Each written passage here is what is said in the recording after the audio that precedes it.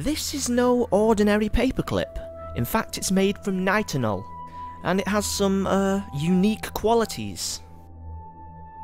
Let's bend it into a completely different shape.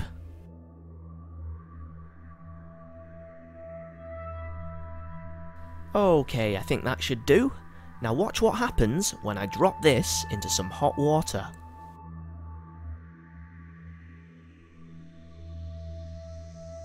Now that is pretty darn cool.